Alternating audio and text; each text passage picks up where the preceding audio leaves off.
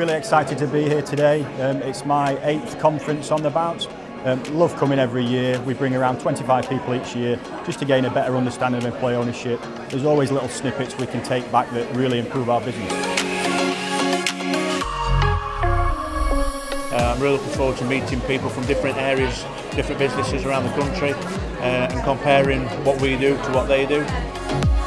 So before I start, my building block for EO is innovation, because I think employee ownership is an enabling and inclusive model which inspires people, and that's what leads to the innovation.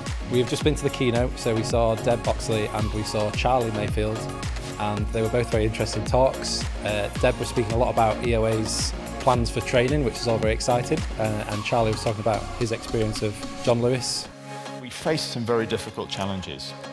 We have, within employee ownership, a model which is actually very, very well suited to meeting and in beating many of the challenges that are affecting the economy all around us.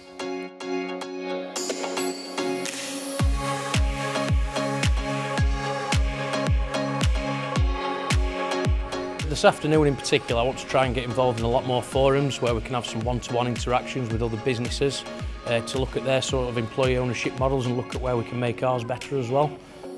This breakout session I had this morning was probably the best one, I think, because the way that we were split in groups, so that on the table that we were talking to, there was a really, really diverse group of people, and each of us had something to contribute, but also each of us had something to learn. So we're looking forward to the awards night tonight. We won an award last year, a couple of awards, so hopefully we'll be successful again this year. We've got a couple of candidates, so fingers crossed.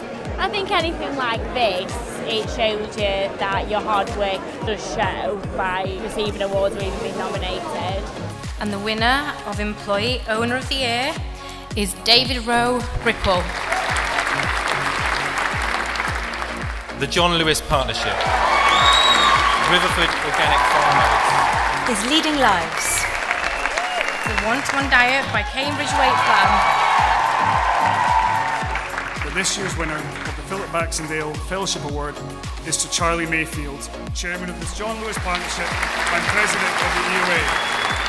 So I have just been presented with the Philip Baxendale Fellowship Award. It's particularly special because this is the year actually when Philip recently has died. He's a giant of employee ownership. He's really dedicated his life's work to the cause that we're all here to support. Employment ownership is very much about learning how to share over the next few years. Collectively, internationally, we've got to learn how to share the limited resources that we have.